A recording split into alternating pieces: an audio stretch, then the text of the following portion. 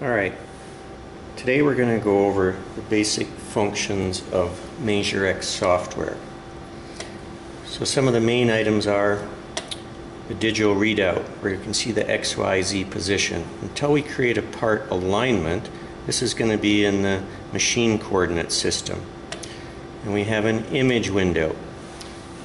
So here we can see the part. So as I adjust the lights, the image comes into view.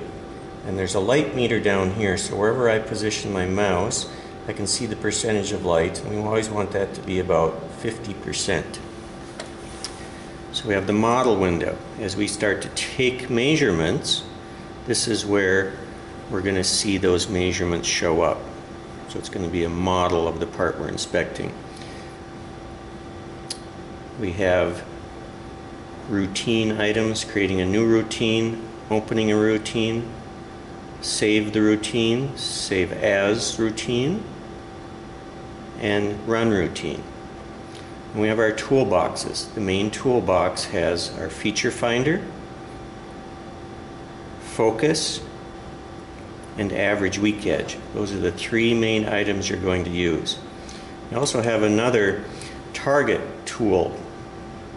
So if we click back to the image window, we can see how the targets show up.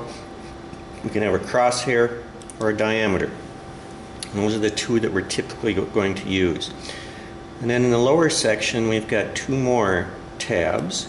One of them is for measuring features, measuring a point, measuring a line, measuring a diameter, some basic measurement functions. Those are the main ones that we're going to use. And then we have our construction tab. So we can construct points, we can construct lines, we can construct diameters, and we can construct datum origins and datum alignments. Those are the main ones that we're going to use. If we switch back to the model window, what we're going to use quite often is this fit to window. So it's going to fit that model that we're making from measurements on the part to that window. So we're going to get started. We're going to go back to the image window. We're going to select this circle target, and we're going to move it over to the diameter on the front left. And I'm just going to roughly position it there. And we're going to click the measurement tab, and we're going to measure a point. And we press the enter button on the jog box. And when we press that, we hear a beep, and we click OK. When we go to the model window, we can see our measured point here. We're going to bring that into view, and we see that. So now we're going to construct a datum origin from that. And we select our point, and we're going to make that our XYZ0, and we click OK. Now our trihedron is there. That's our XYZ0. Go back to the image window. We're going to move to that diameter on the right. Roughly position our circle target on there. And it doesn't need to be precise, it just needs to be close. We're going to measure another point. So we click on our measurement tab and measure point. We press the enter button on our jog box. We hear the beep. We click OK. Go back to our model window. And we're going to fit this to the window. Now we can see our 2 points. The first one we took on the left and the second one on the right. Now we're going to click on our construction tab so we can create an alignment. So we click on the construct datum alignment icon, and we select that point on the right. And those measured points that we took from that circle target show up as plus signs.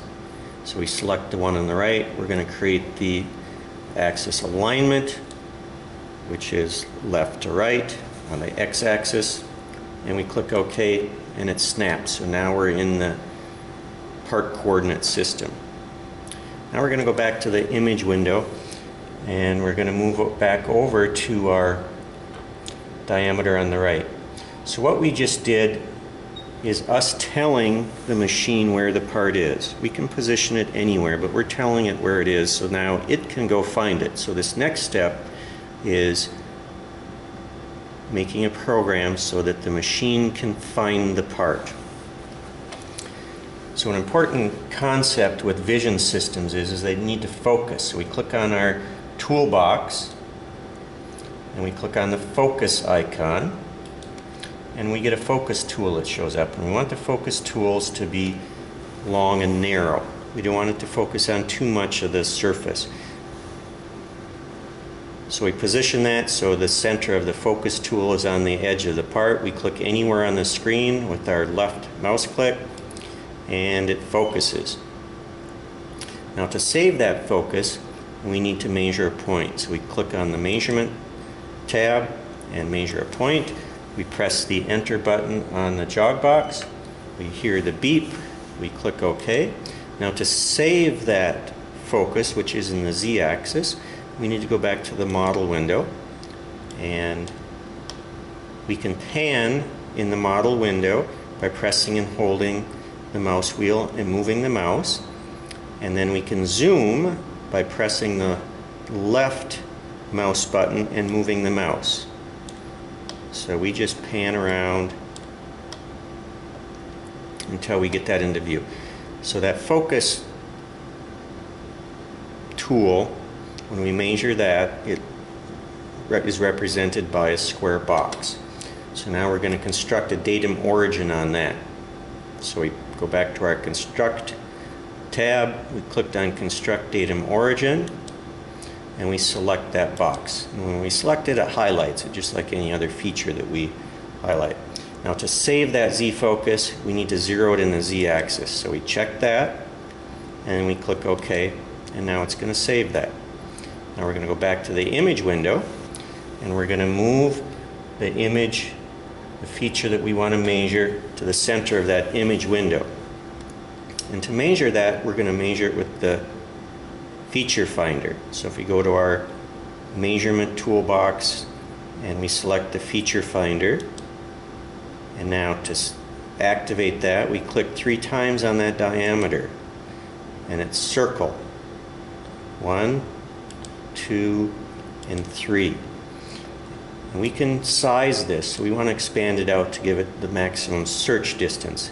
And to save that size, we need to remeasure. So we click on the bottom here for the remeasure, and it remeasures that, and we click OK. We go back to our model window. We're going to fit it to the window. We're going to pan over, and we're going to zoom in. And now it's represented by a diameter. That's the diameter that we just measured. Now we need to set our origin to that. So we go to the construct tab, and we construct the datum origin, and we click on that construct datum origin icon, and we select the feature, the diameter that we just measured. It turns pink or purple, and we zero it in the X and the Y axis, and we click OK. And now our trihedron snaps to the center of that diameter.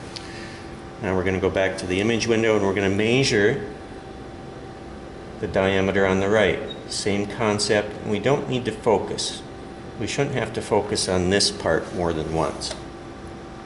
So we still have our feature finder selected in our measurement toolbox, and we click on that diameter 3 times, always having that feature we're measuring in the center of the window, and we can stretch that out and remeasure to save it, and then we click OK.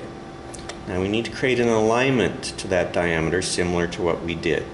So we can click on the model tab again, and we see our measured diameter there. I can zoom in a little bit if I want. I'm going to construct a datum origin on that. So I go down to my construct tab, construct datum origin. I select that diameter. I can see that it turns pink or purple, and I'm going to, I did that wrong, excuse me. We want to construct an datum alignment. So we construct datum alignment, we select that diameter, We align in the x-axis, we click OK. So now we have an aligned part. So now we can test this, we can run this program. So we're going to go back to the image window and we're going to run it. So we go up here and click this run routine. It's going to prompt us to OK that. We click OK, it goes back, and we can move this around. The main idea being that we can put that part anywhere on the stage now and we can find it. We tell the vision system where it is. So I just approximate where it is. I press enter on the jog box. Now it's going to go over and prompt me to position this on the right diameter. I press enter on the jog box again. Goes back, focuses, measures, sets the origin, measures, does the alignment, and we're done. So that's a basic alignment with MeasureX.